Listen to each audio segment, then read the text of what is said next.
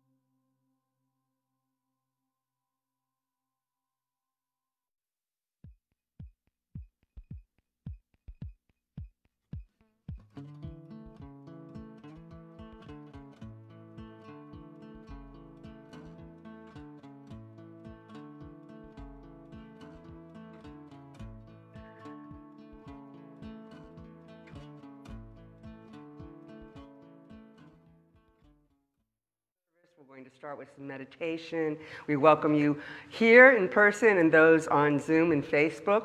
So let's just center ourselves, take a breath, focus on God is the love that I am, or God is the peace that I am. Whatever mantra is singing through your heart right now, focus there, and let's be still.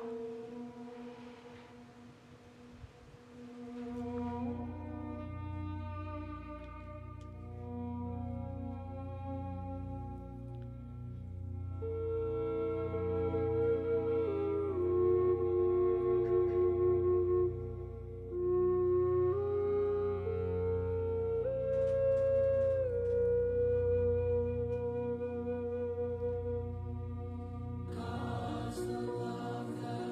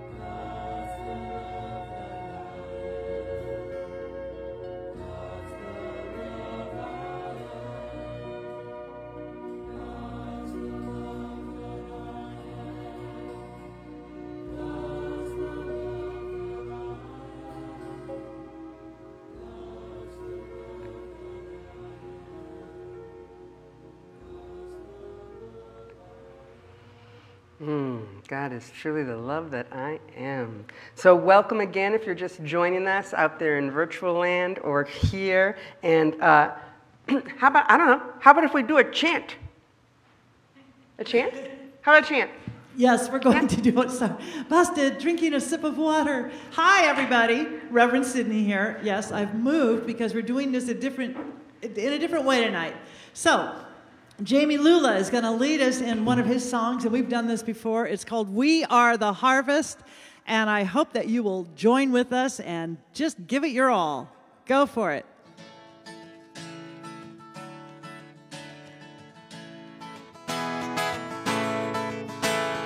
We are the ones we've been waiting for.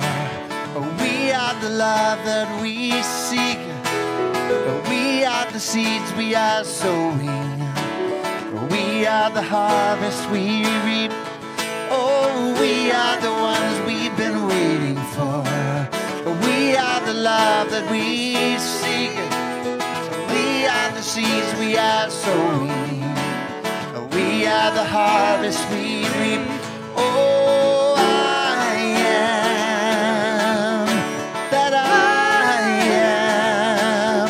Oh, I am that I am. Oh, we are the ones we've been waiting for. We are the love that we seek. We are the seeds we are sowing. We are the harvest we reap. I am, oh, I am that I am. Oh, I am that I am. Oh, I am that I am. I am that I am. We are the ones we've been waiting for. We are the love that we seek. We are the seeds we are sowing. We are the harvest we reap. Oh, we are the ones we've been waiting for. We are the love that we seek. We are the seeds we are sowing. We are the harvest we reap. We are the harvest. We are the harvest we reap. We are the harvest we reap.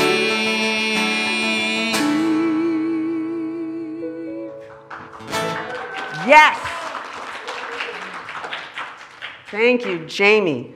Oh my goodness, we are the ones we've been waiting for. So let's pray.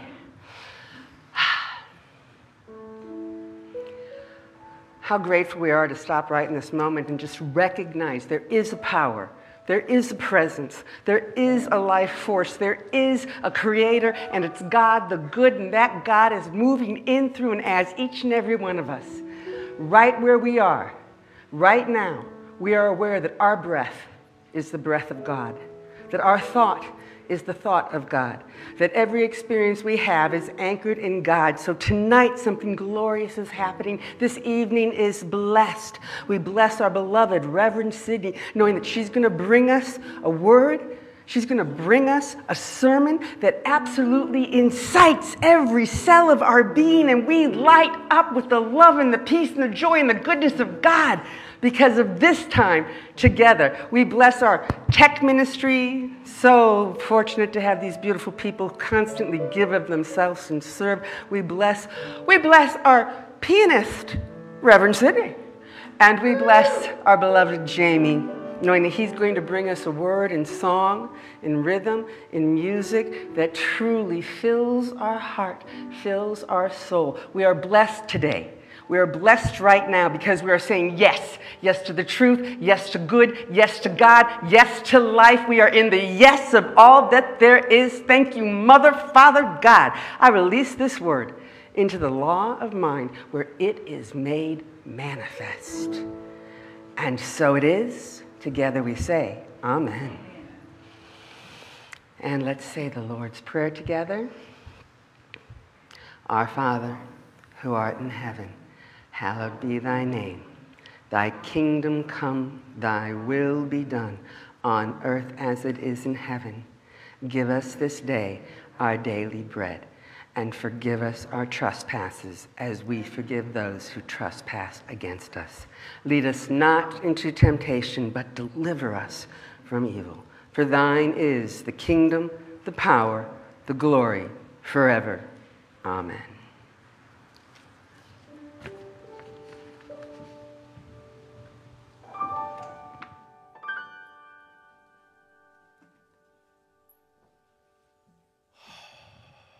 So grateful to be here this evening.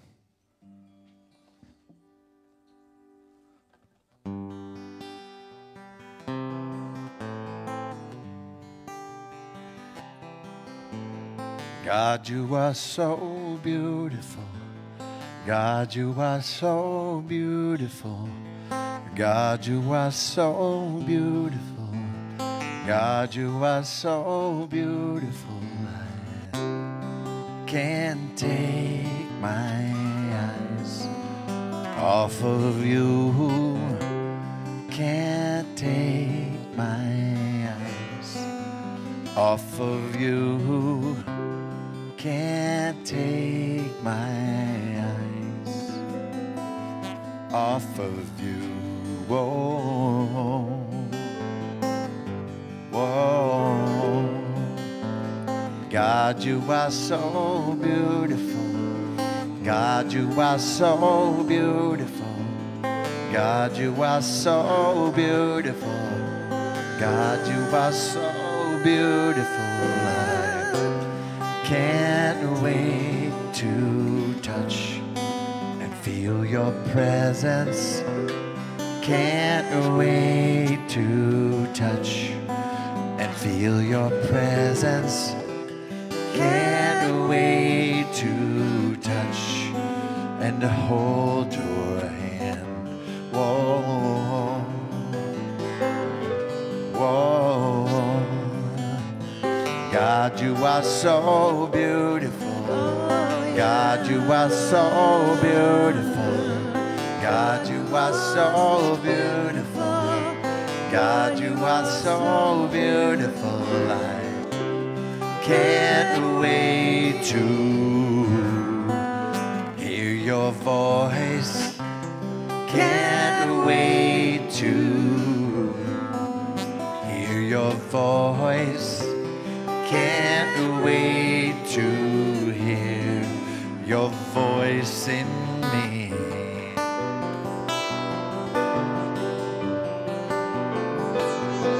Oh God, by this love I feel. Oh God, use me as a place where you are revealed.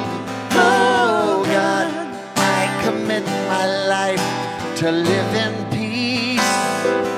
Oh God, I devote my life to live with amazing grace.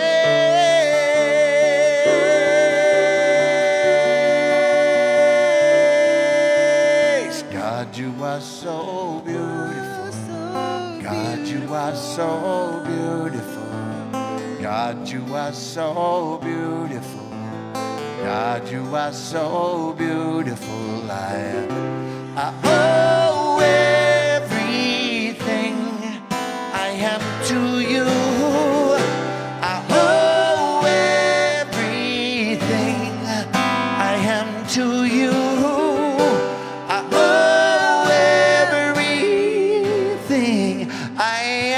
To you. Oh, oh, God, you are so beautiful. God, you are so beautiful. God, you are so beautiful. Here we go. God, you are so beautiful.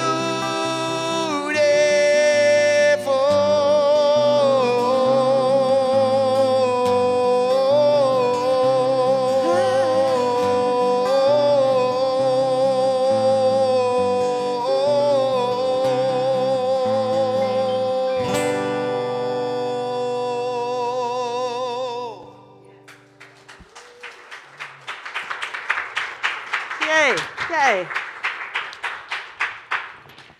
Welcome to our living room. So we haven't done this before. This is a talk show format tonight. Jami and I are going to talk about this idea of resurrected, now what? And so I always love working with Jami. We've known each other for, I figured out it's like over 20 years. Yep. And playing with you is always so much fun, and I've been playing your music for years, whether you're around or not. And, so, and it's just really a joy. So this idea of coming out from the tomb, as we talked about all this last weekend, it's this whole idea of you're in the goo, you're the butterfly in the chrysalis, and you are able to finally break through. We break down to break through. And this relief of stepping out into the light, only now what? Because I think many of us think that we come out of this experience, this epiphanal experience. We come into this light after being in our dark night of the soul, and we think, okay, it's all going to be great. I am going to hit the ground running, only I think we hit the ground running in place. I love that, because all I can hear is we come out of the chrysalis and we're in the light, and it's like, whoa! And we expect it to continue to be, whoa! And all of a sudden it's, you know. Yeah, exactly. You know, I understand that. I felt that way when I first got sober. It's like, oh, this is it. This is the answer. And it's like, but life goes on. Yeah, yeah. So then the practice comes in. And the practice comes in. So when you did that, and that's such a profound moment, when that happened for you, you didn't have the instant answers for that. What did you do that allowed you to keep that, you know, what were the spiritual tools and the things that you were able to draw on in order to keep that sense of, okay, this is a new life. I want to walk forward, and I want to walk forward in strength, and I want to walk forward in and as much integrity as I possibly can. But man, I don't have a map. You know, so what are some of the things that you did? Well, initially when I got sober, that first couple years, it was just being in AA and learning to be of service. Yeah. You know, every day I had a commitment, Monday through Friday. I had a commitment. And the outside beautification, which was picking up cigarette butts, because when I first got to AA, you could still smoke in the rooms. And it's like the smoke, like from 3 feet down, there was no smoke. But from everything above, it was smoky. And they had coffee cans at the end of each aisles to put for people to put their cigarettes out. Oh, my gosh. But it was learning how to be of service, making coffee, outside beautification, and then helping another person. Yeah. And it wasn't until I went out after my dad died and got sober again, and 9 months later, in basically a suicidal depression, that a guy, interestingly enough, by the name of Bill Wilson, who was one of the founders of AA, brought me to Agape on a Wednesday night. Wow. And I heard Michael Beckwith. Yeah. And there wasn't that us and them. And I kept going back, which was the first step. Right. Because I heard something that resonated. Yeah. Because I grew up Catholic, and I'd kind of turned my back on it, but I was searching. Yeah. And so, probably similar to you, it's like, well, you grew up on this. I grew up on this, but I got to tell you, I love that I'm sorry you went through your depression, but I'm really glad you talked about that, because I remember being at a point where I had an experience where I was fired from a job out on the road. I was doing a gig. I was out playing keyboards for a show, for Les Miserables, in fact, and I got fired. And it felt so unjust and so like such a betrayal and such a disappointment and so much frustration. And I came home. I was in such depression. There was a lot of pizza and a lot of Chardonnay, and there was a lot of chocolate. And there was finally one point I got so sick of my own stuff that I thought, I've got to just get up and be of service somewhere. I have to take my narcissistic thoughts off of me. What am I going to do? And I ended up going to, not far from me was one of the kitchens where they were preparing foods for Project Angel Food. Oh, okay. Yeah, and that was, and I'm not sure what it's called now, but it was the version of, the AIDS version of Meals on Wheels, basically. And taking food and basic goods, life's goods and necessities to people who were homebound with AIDS. And so I went to this kitchen, and I showed up about 11:30 in the morning, and I said, what can I do? And they handed me a broom. Yeah. And that's what I did. I just swept, and the more I swept, I started feeling, wow, there's more than what I know. Mm-hmm. There's more than what I know, and I helped them make the lunch that they were doing. And when I walked out of there, I was a different person. Yeah. I still had my anger, I still had my sadness, but I was no longer mired in this, how could this have happened place. I went beyond that, from the why into, okay, well, what can I do? What is there for me to do? And service is such a vital part of spirituality. Yes, absolutely. And it's really amazing how much that matters. And I think it's the difference, and I was just reading Richard Rohr earlier, it's the difference between resurrection and resuscitation, right? Mm-hmm. You can resuscitate and go back and live the life you were living, or you can resurrect and break free of that shell, those habits. It's interesting what it reminds me of, and Liz might have been there at the time when Michael talked about being on the prayer line for United Centers, and a woman called and she wanted to commit suicide. And he told her to go and lay down. He said he knew that they probably wouldn't approve, but he said, go lay down and let the part of you that needs to die. Oh my God. And come back to the phone when it does. Yeah. And he waited for the woman. I mean, do you remember that, Liz? It was like such a powerful story because, so much of the time in our movement, it's like, it's all good. And it's like, no, it's like, how can we be, if God is infinite, how can we be with all the aspects of ourselves that come up, so that allowing that part of yourself to die, that part that no longer serves, and maybe it served. It's like alcoholism served me for a long time in my life until it didn't. Right. Like any addiction, until it doesn't serve. And then it's like it's going in, and it's like it's resurrecting from the death of that, but then finding out what's beneath it that is kind of causing it and impeding us living the fullness of that God wants us to live. And it occurs to me too that, because I know so many people have spoken about this, and I know that my husband has been working for Betty Ford for a lot of years. Oh, wow. Oh yeah, working with people who are in recovery. And he talks about the gifts of sobriety. And he also talks about the fact that his addictions got him to where he was able to step into this world of being alive, awake, and aware. It got him there. It's that, I spoke about this several weeks ago, it's about blessing the broken road. That gets you to where you need to be, so that you can own it and you can reconcile it without having to disown it and be ashamed of it. Exactly. And not judging it. Right. It's like, how can you take and take that part Susie's teaching in class right now, and she says, when you go to that place, it's like, put your hand on your heart and say, it's so understandable that you would feel this way, and find compassion for ourselves, which I've not done most of my life. I've just gone to that place of mea culpa. I'm a sinner, I'm bad, I'm dirty, I'm all of those things. And who'd have thunk to just put my hand on my heart and say, it's so understandable that you could feel that way with what's happened. It's so understandable, and find compassion and let go of the shame. Right. And those parts that are wounded are the parts that need our love the most and our compassion the most.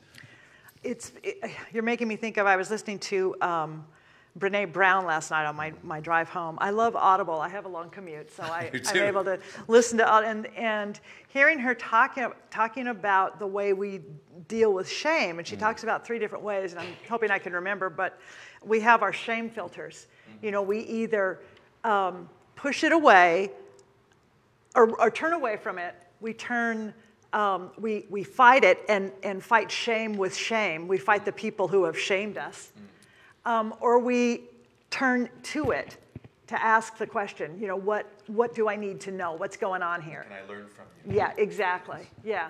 That's pretty profound. This thing of being in the tomb I think it's that. I think it's not denying that you're in this darkness, and there's this growth or the shift where everything is changing and you don't know what's going to happen when you walk out into the light. But the willingness to walk out into the light, not too soon, right? And what did I read something earlier today that we're all in the tomb. Hold on, this was so good. I found all these great things. Oh, from Lao Tzu, this has nothing to do with that, except that new beginnings are often disguised as painful endings, which I thought was amazing. You can step out of the tomb, and you know, when you do, you should check behind you. Can you see your shadow? 6 more weeks of winter can make you want to get back into it. Anyway, okay. Oh, here it is. Richard Rohr says, I want to enlarge your view of resurrection from a one-time miracle in the life of Jesus that asks for assent and belief to a pattern of creation.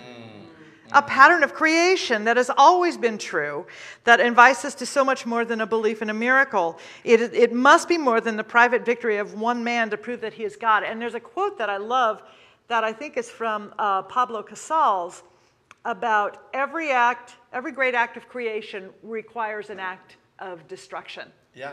Yeah. Absolutely. Yeah. Absolutely. I think the other thing that comes up in that idea of being able to sit with the darkness, it's like, what are you here to teach me? Yeah. The pain pushes Right. till the vision pulls. Yeah. I keep quoting Beckwith tonight. But it's the idea of like, what are the questions? Am I asking the right questions of that pain, of that anger, of that sadness? Yeah. Am I getting the answers that they're trying to convey? Because it's something that's germinating, but my perception and in our culture, I think oftentimes it's like, I don't want to feel pain. You know, I grew up in a home where it was like, you know, we'd go to the basements of friends' house and they had those clocks on the wall that it was all 5s because it's 5 o'clock somewhere. Oh. And it's like, and it was usually behind the bar. God. But that was the culture. Yeah, you know, you drink it away, you drug it away, you shop it away, you eat it away and stuff like that instead of being with what's going on. And I think in a period of my life that I experienced a lot of depression, it wasn't until I sat with it. I remember one day, I was living over on Stanley above a garage, and I said, I'm just going to go sit with this. And I went out on my porch, and I sat in the chair, and I was cross-legged, and I sat, and it's like, basically, what are you here for? And it was the fact that I was able, instead of avoiding it, I dropped down into it. And what I experienced was that I moved through it a lot quicker. Yeah. You know, and I'm not sure that I got an answer at that point, but now because I didn't know to ask the question. That question. Right. Well, and just the willingness to ask a different question. You know, it's one of the things I work with my clients often in counseling is that we are so eager to, and it's a popular phrase, to say, what is mine to do? What is mine to do? And I always caution to ask first, what is mine to know? What is mine to, because until you know who you are, you know, who am I to be? What am I to know? Until you have answered and gotten some fundamental anchoring in that, then the tendency is to just go out and do instead of to be. And it's so much more powerful when you are informed by a higher idea and I like to say, instead of defined by the world, you are divined from that which is inside. Oh, that's so true. I love that. I love that. Who am I to be? Right. Because once again, in the culture, well, you just go out and do. Yeah. You know, but what am I to be?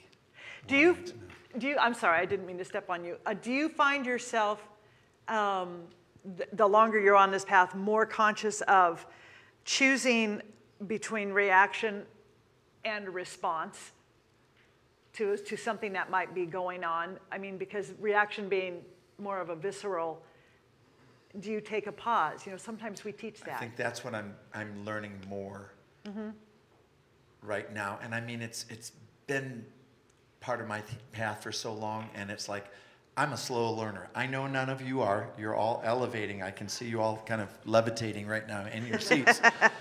But I'm a slow learner. And it's like I say, this class that Susan's teaching right now is really getting in contact. And being a man, Yeah. culturally, it's like, I got to go do. I got to provide. I got to do this and, Yeah. and stuff like that. And instead of just being an artist as well. Mm-hmm. And it's like, so learning to just stop. I had the distinct honor and privilege of spending some time with my friend Scott Meehan last night. His wife passed away of pancreatic cancer on Sunday morning. And I think one of the greatest gifts I got to do with Scott last night, because she died Sunday morning, he said, I just wanted to be alone on Sunday and Monday. And I called him and he actually picked up. I just went and I listened. Yeah. I just listened. I didn't try to fix it. I didn't try to tell him it's all gonna get better. Oh, it's gonna get better. Oh, it's not, I just listened. I just listened. So I was just being with him and not responding. And he talked about some of our other friends that talked to him, and he goes, oh my God, it's like he's like already telling me. It's like, well, hey, I went through this with, people want to talk about their stuff. Yeah. So it's like, how can I be? And I learned, I talked to Suze about it this morning. I was just able to be with him. Yeah. And love him, because he's in a lot of pain right now. It's sacred. It's that line from the Bible when Jesus said, will none of you stay awake with me? He also said, one of you shall deny me, one of you shall betray me, and 4 of you will get book deals.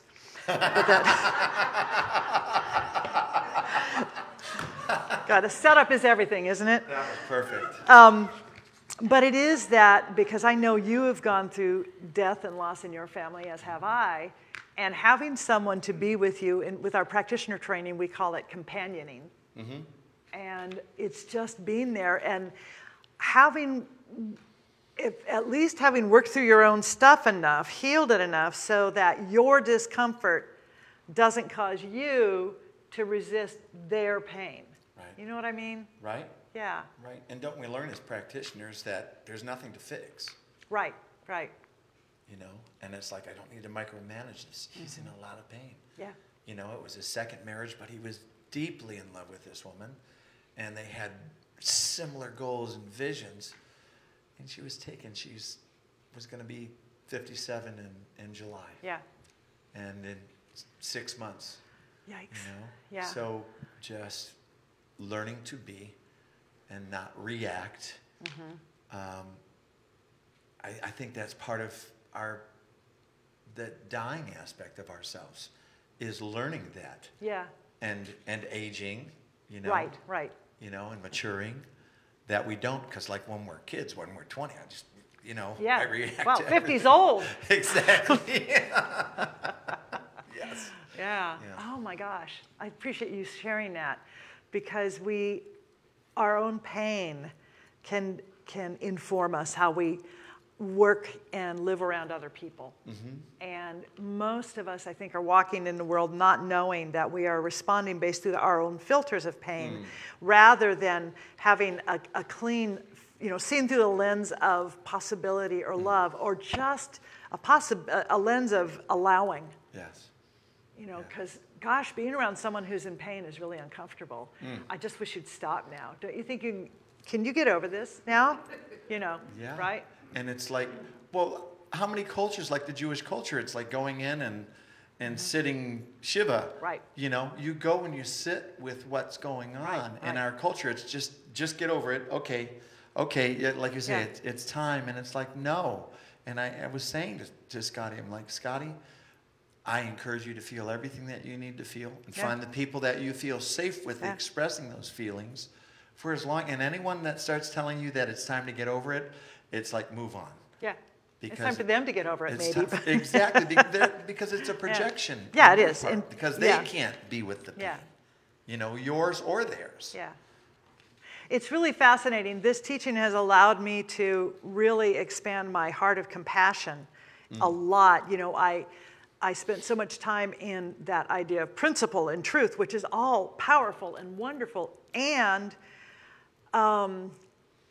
extending my muscle or growing my muscle around companioning and compassion has been actually the thing that has strengthened me the most in my personal life and in my professional life, because I no longer am compelled to say something when I think, well, we've been silent too long, I better fill the space here. And being able to just allow that is fascinating. And you said something interesting. One of my girlfriends, her father, who was 98, made his transition Monday morning at 1:45. And he's Jewish, and so tomorrow I'll be going to that service and going back to her house and sitting Shiva with her. And I feel honored that I get to be in that space. I really, really do. But then as ministers, as practitioners, as musicians, in this particular teaching, we're around transition and loss probably a lot more than a lot of people that we know who don't do what we do. Right. Yeah. It's interesting to be around it, but to get these teachings. I grew up Catholic. I was an altar boy. I was an altar boy for a lot of memorials. And the guys that I was altar with, there were 3 of us. We were in teams. And we would laugh at every memorial. We would start laughing and couldn't, and like it was just something about what we did. Yeah. And there was, but then again, it wasn't culturally taught how to be with that energy. Right. I mean, you did it and you kind of learned the ritual of it, but not how to be with it. So learning how to be with it, to sit with it, it made me think about, like, when you talked about compassion, how has it assisted you in self-compassion? Right. Because that's where I know it starts. I mean, have you found that in the context of your life? I am far more patient and compassionate with others than I am with myself. I'm getting stronger at remembering, oh, that's right, that hurts. And it's still tender for me. And I've gotten more conscious about it and more intentional.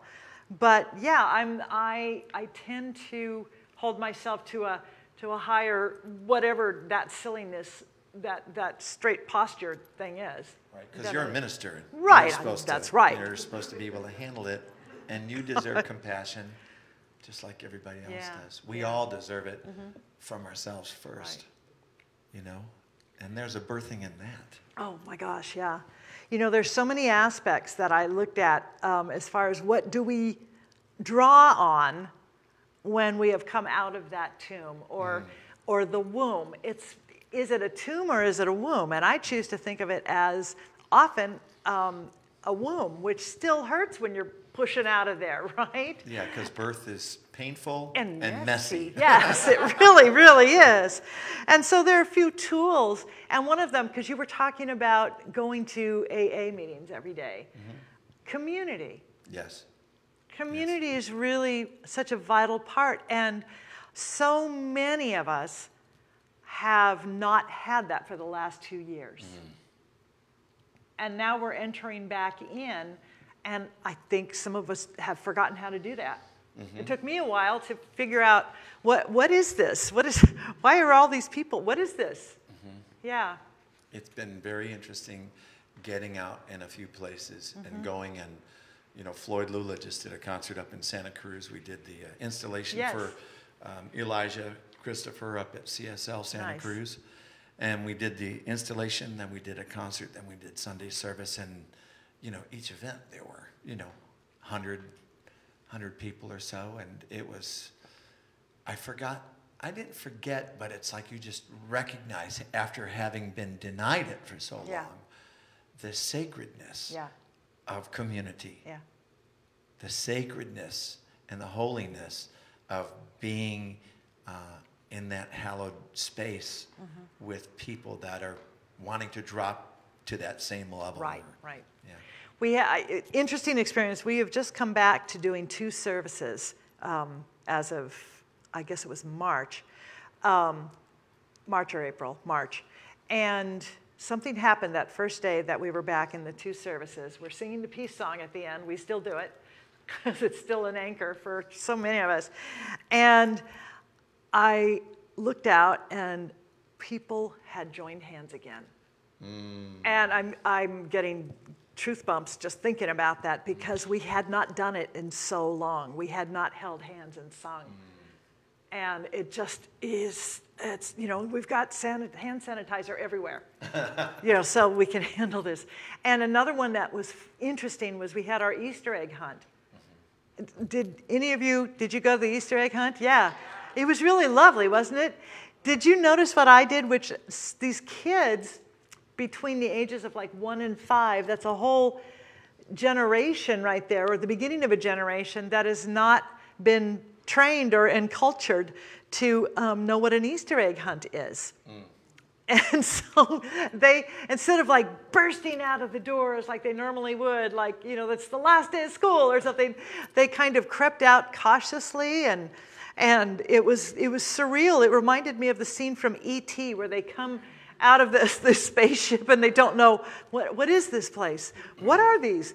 And I saw them like handing Easter eggs back to the Easter bunny, which was fabulous. They'd pick it up and see the bunny and hand it to the bunny. And our beautiful bunny. I had more eggs than the kids. I know. But let me tell you something. A dad and his little boy, who was about 3, came well after everybody had been here, and there were no eggs left and nothing. And they're kind of walking around, and I said, "You didn't get here." "Well, wait a minute." And so the eggs that you had set down, I took and just quickly put out and found a basket from Reverend Nadine, and he got to have his own little Easter. So thank you. See, God always has a bigger idea, right? And I thought you were going to say, and the kids, before they picked up the Easter eggs, sanitized them. Yeah, right. That's what the next generation is learning. I know, exactly, Sanitize exactly. your eggs in your hands. I love it. You know, another tool here that I think is really, really crucial is meditation. You know, learning how to listen, being receptive to that deeper guidance. You know, you step out of the womb, and we don't know where we're going or what we're supposed to do next. Mostly we stumble around in the light just wondering, you know, what the hell just happened? What was that? And that was quarantine. You know, what was that? And so I think the most important part of the shift, or support that shift, is the listening.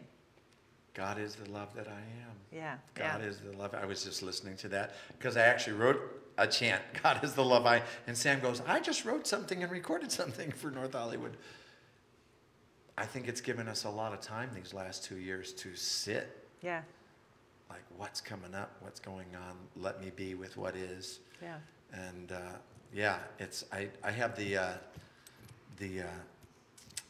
insight timer that I use. Yes. Mm-hmm. And I have a lot of friends that have the insight timer, and every day, I mean, over the last 2 years, you know, hundreds and hundreds of times of just, okay, I just need to go get still. And becoming conscious. Yeah. That, and quarantine was really interesting. For me, I came to the realization of all the stuff that I did not control. And, you know, I was candidating for churches. Try to candidate in quarantine when you can't go in person.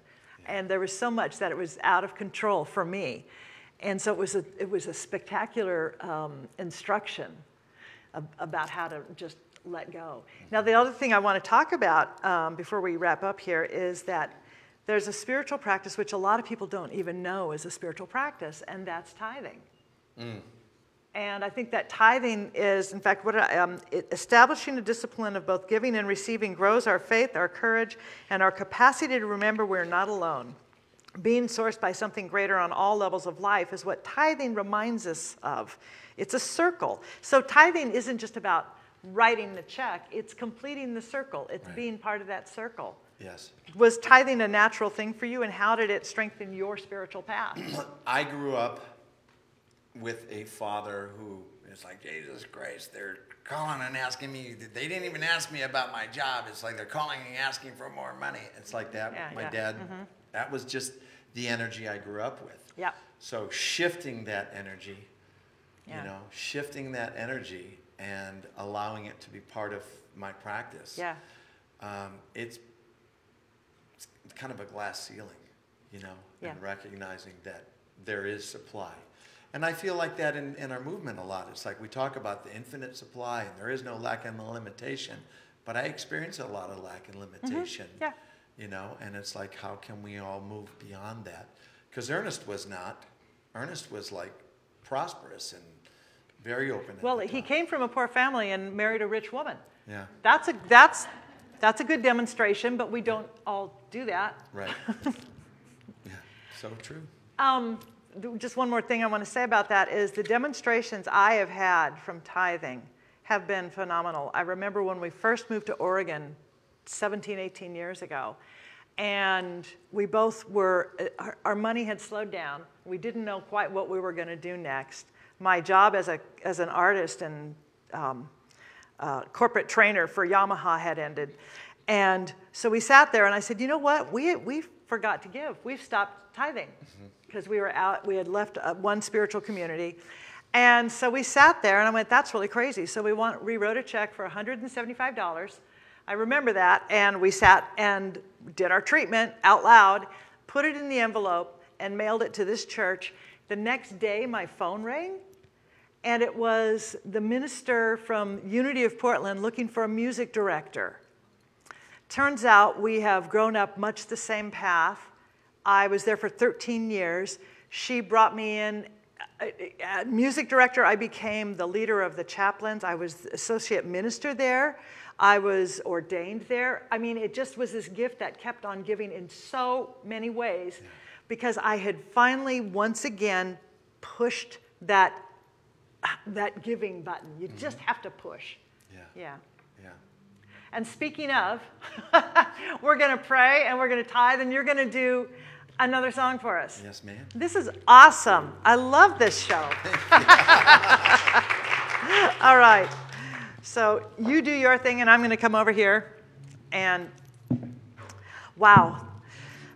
So what a wonderful, wonderful experience. I just invite you all to just take a breath and settle in where you are. And if you are at home, just allow yourself to relax into that space, knowing that we together are entering into that upper room of consciousness. And it is that place of peace. It is that place of deep knowing, of receptivity, of allowing as we move from that darkness into the light of possibility, the light of receptivity, the light of joy, the light of knowing, the light of being part of the greater light. And I know for each of us that which we have needed to hear on some level has been received, whether it was spoken in words or something that arose from deep within. And I bless this experience that allows us to come together in community in shared intention, shared consciousness, and be that gift of God, be that light of God, be that truth, that expression, and to come from that womb into a life of God, a life of God. Grand, glorious, organized design. So I bless this church, and I bless everyone in this church and around this church. I bless all paths to God, all churches everywhere, all ashrams, synagogues, mosques, temples, whatever that path. And I know that as we move into the world, we are a blessing, both for ourselves, for our families. And I know as we hold our loved ones close in our hearts, they are blessed as well. For that peace of God, which transcends all understanding, certainly fills them too. We surround Ukraine with the knowing of peace and protection. And we bless all those with whom we have had differences, knowing that as we bless them, we are calling forth a higher divine awareness in them and about them. And that is that consciousness of where two or more are gathered, love happens, miracles happen, and we are blessed. So I'm grateful for this, and I release this word into spiritual law, knowing it is already so. We have simply recognized that which is the divine order of the universe, the perfect presence and power of God. And so it is, and together we say, Amen. So I want to invite you to take your offering in your hand. And I left no, it's over here. Watch me. On camera. Here it is. Whoop. And then I drop it. Well, maybe I just want to do it from over here. Okay, so I invite you to take your tithes and your love offerings and hold them to your heart. And this is where we awaken that heart. This is the compassionate heart, the loving heart, the giving heart. And say with me, from the love of pure spirit within me, I bless this gift. I send it forth to heal and bless and prosper. It is evidence of my faith and belief. It does good work in the world and returns to me, multiplied abundantly. And so it is. So we have another song, don't we? We do. Do you need to tell them how they can? Oh, that's Liz is going to do that, and she's the goddess of information. So let me slip past you here.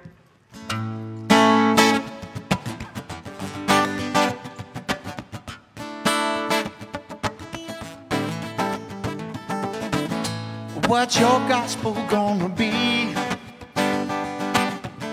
Living in bondage or free? What's your gospel gonna be? Yeah, I gotta write a new one for me. Knocking those who knock me down. I give them thanks for being around. Stuck in stories I have told. I'm letting go of the old.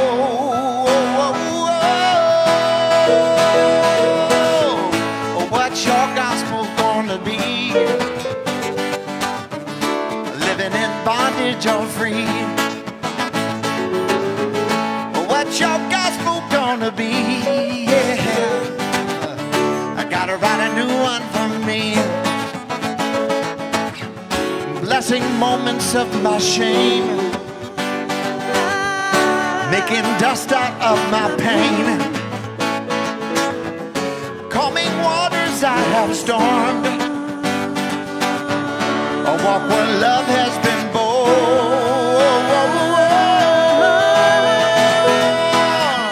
What's your gospel gonna be? Living in bondage or free? What's your gospel gonna be? Yeah, I gotta write a new one for me. Love my neighbor as myself. Rush right in when you call for help. Give my gifts and share my wealth. Am I willing to forgive myself? Come on, y'all. What's your gospel gonna be? Come on now. Living in bondage or free? Oh. What's your gospel gonna be? Yeah, I gotta write a new one for me. What's your gospel gonna be? Living in bondage or free? Yeah. What's your gospel gonna be? Yeah, I gotta write a new one for me. Gotta write a new one. I got now. Gotta write a new one for me. Got to write your gospel, people. Gotta write a new one for me. Here we go. What's your gospel gonna be?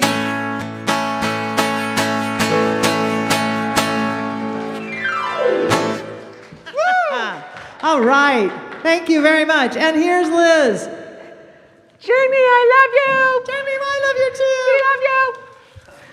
So wonderful. And you can go to jamilula.com, I believe, to get all the Jami stuff, which is wonderful. Always love waking up to some Jami. Announcements. We have very few, so maybe I'll just say them really slow. Okay. So, talking about tithing donations, you can text to give 818-457-3419. You can go to our website and you can go to nhcrs.org/give and practice that spiritual muscle of tithing. Thank you. And you know what, too? I want to tell you that because we have entered the digital age, on the back of your bulletin is a QR code. And you can scan that, and you will be taken directly to where you can text to give, where you can take care of all of that. And we're just up-leveling it, baby. Honestly, that's just amazing. I mean, that's true tech for me.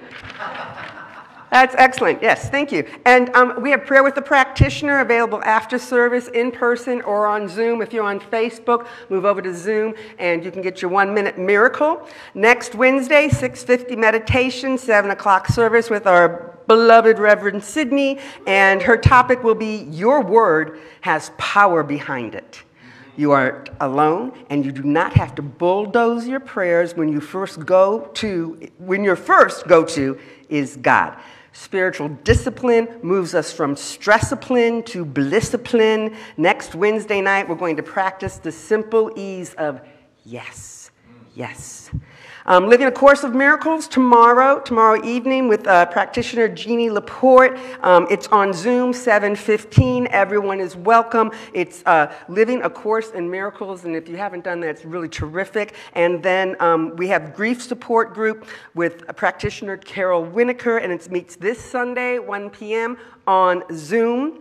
And if you made a Journey of the Heart pledge this year and have not picked up your special gift yet, please see or contact Doreen in the office. Doreen, I didn't get my gift. I didn't get my gift. We have Zoom virtual patio before and after Sunday and Wednesday services. Zoom meditation, you guys, come on, really. Zoom meditation every morning, Monday through Saturday, 7:55 a.m. to 8:15 a.m. What a great way to start your day. So anything else you need to know, any information, classes, workshops, all the goodies that are going on here, just go to nhcrs.org. Love you. Hey, Liz, before you walk off the stage, I'm going to ask you, because I left my notes up there, would you thank the people who did this, who are... Absolutely. Yeah, thank you. And then and I know the crew is just sort of pulling their hair out because I jumped and I'm doing it out of order. But when she's done, we're going to sing Blessed Always. And thank you, crew. I love you. I hope you still love me after this. We always love you. So Bess, thank you. Mary Catherine O'Hart is holding vigil here for us. Thank you. My beloved sister, Melissa Allen, Facebook Live. Love you, girl. Zoom support, we have Jim Reimers and Alma Alvarez helping us out there. And of course, we have Adam on the lights and sound, and Colleen Butler as our greeter, Doreen, Brenda, Jordan, Blair, Thompson, all you guys. We wouldn't be here without you. Thank you so, so much. Our musical director is not Sam Krieger tonight. No way. She don't look nothing like Sam. Thank you, Reverend Sydney. And yeah. So wonderful. You know, so she sang, she played the piano, she spoke. Where's the tap dance? I won't do that, but I can rotate your tires. That's even better. That's even better. So let's sing out.